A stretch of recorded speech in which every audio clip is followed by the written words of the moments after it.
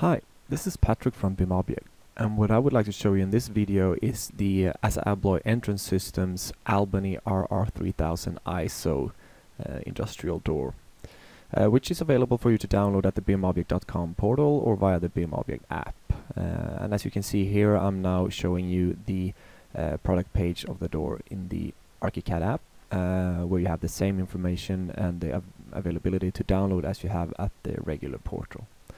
The door itself I have preloaded in here, and as you can see I've placed it inside a wall here. And I'll take you through this by showing you the user interface, which you can see here. And here we have the different options of changing the dimensions of the door within the constraints of the manufacturer, of course. As you can see here, you have a range from where you can set the dimensions. You have the possibility to turn on and off the motor cover or switch the sides of which the motor is placed. This is also your design center for changing slats into windows of the door. So you can see I can click the arrows here to make some of the slats being clear and windows instead, and it updates dynamically. And if we go to the next page of the user interface, you can see the technical specifications of the doors. This is also available in the PDF documentation on the bimobject.com portal, and as well as links on the last page. But first here we also have the materials of the door.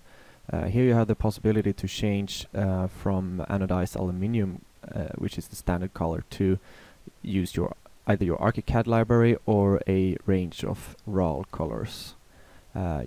These colors you can set on either the slats, the frames, or the motor cover individually, or apply the same material all over the construction.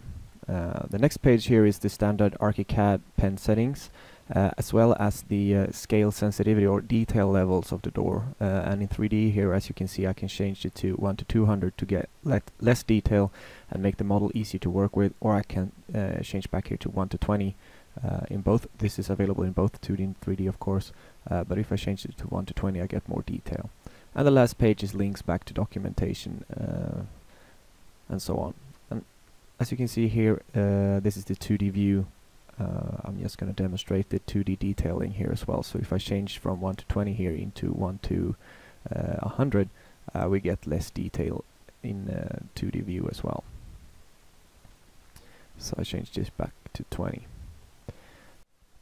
And finally, what we also try to implement is the dynamic functions of the door. In this case, the ability to actually open it and to see that it doesn't interfere with any objects nearby. So if you want to have a deeper look at this object, please download it from the bimobject.com portal or via the BIM Object app. Thank you for watching.